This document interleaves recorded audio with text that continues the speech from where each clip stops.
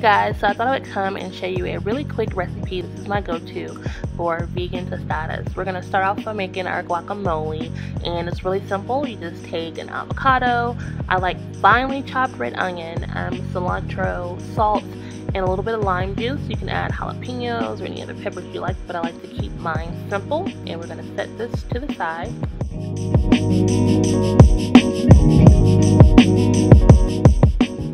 Okay, so now we're going to make our pico de gallo. I just take tomato and red onion, cilantro, squeeze of lime, a little salt, and then I am going to sprinkle on a little bit of garlic powder, and that's optional. You can also use fresh garlic if you choose, or again, any peppers you choose.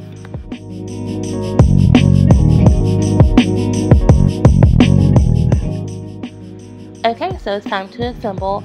I have 2 corn tortillas that I have crisped. You can either spray with a little cooking oil and bake them, or lightly pan fry them. I'm topping them with some vegan refried beans. The can I use says vegetarian, but it is vegan, along with my toppings, and voila, within 20 minutes you have a fresh meal.